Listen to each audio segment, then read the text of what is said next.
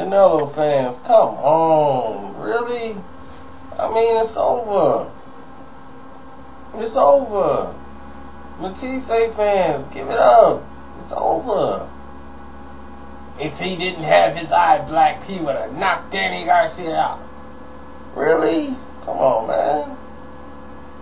Y'all too grown for this. You know, it's over. You know, we ain't even talking about the fight no more. You know, it's done. It's really done. Just move on. Think about another fight. All this now Canelo was wearing pillows. They had the same gloves. Come on, man. Cut the nonsense.